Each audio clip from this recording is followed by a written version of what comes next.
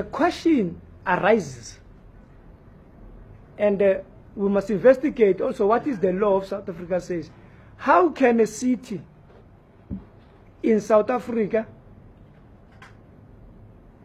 be 80% foreign nationals? That is dangerous.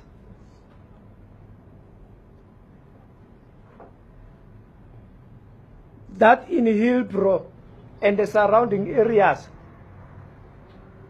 South Africans have surrendered their own city to the foreign nationals. The nation should discuss that particular question. You won't find South Africans in other countries dominating a city into 80%. Because if we do not debate that, that necessarily means the whole South Africa could be 80% dominated by foreign nationals. And the future president of South Africa could be a foreign national. We are surrendering our land. And it is not xenophobia. To talk truth, we fought for this land. From a white minority, we cannot surrender it to the foreign nationals.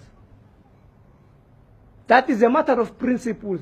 We fought for this country, not only for us, for the generations of South Africans. The arms that are being used here in Hillbrow are arms of war, which are unlicensed. The hijacking of buildings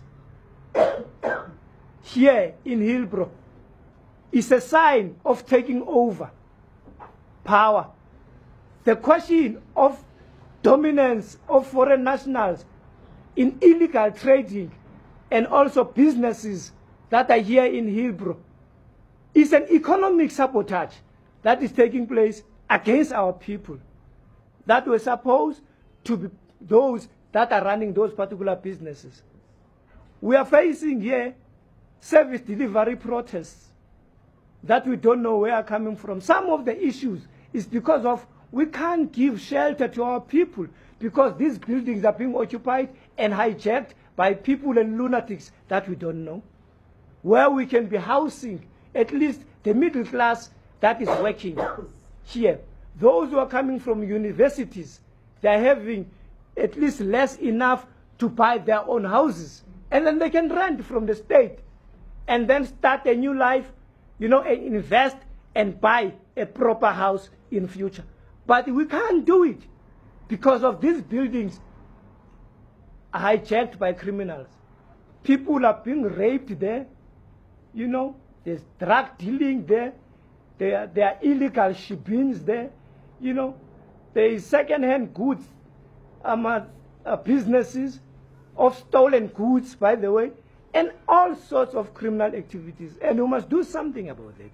I want to ask the nation, South Africa, and the so-called human rights activists and organizations, what must the police do when they are shot at by criminals? Must they sink Nkosi Sikelela ya Africa, or they must return fire?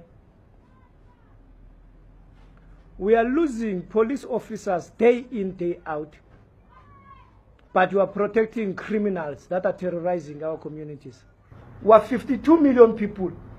If each and every of us can be a police officer and fight against crime, we will squeeze crime in South Africa.